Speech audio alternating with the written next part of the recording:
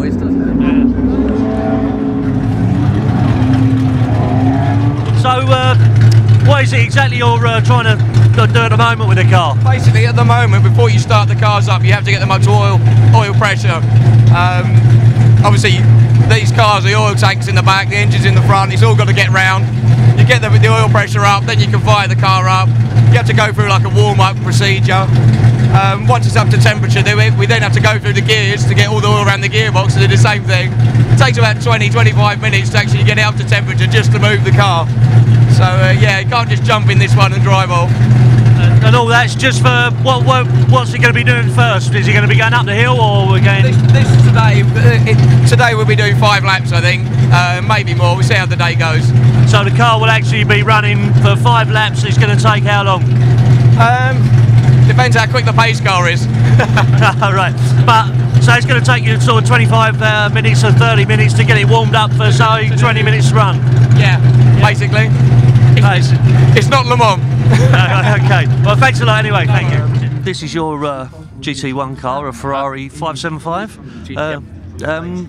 Just tell us a little bit about it, how you came about getting it. And well, I heard about it through a friend of mine who's got one in France, and I sold the BB Le Mans car I have, and I was looking for something else. So he said, well, just go and try one of these. He said they're a very exciting car. So it was owned by the factory for most of its life, so it was in fantastic condition, and so we went along to Italy to buy it, and found out the history. It finished 5th at the Monza 500Ks in 2003, and then it was the factory development car, so really it belonged to the factory all its life.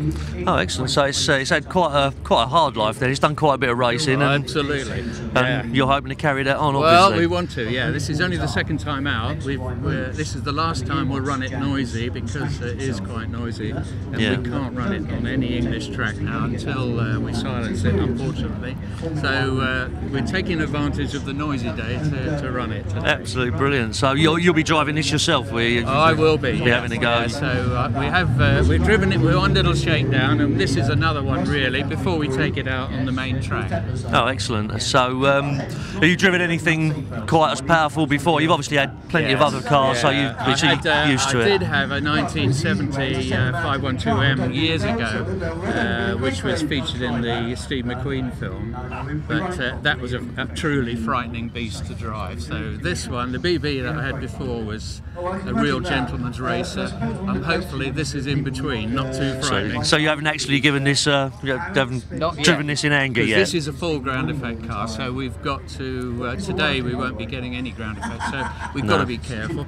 But it's part of settling the car down, because it was completely rebuilt at the factory, so there's going to be lots of little issues that we've got to sort out. So this is a very good opportunity to do that.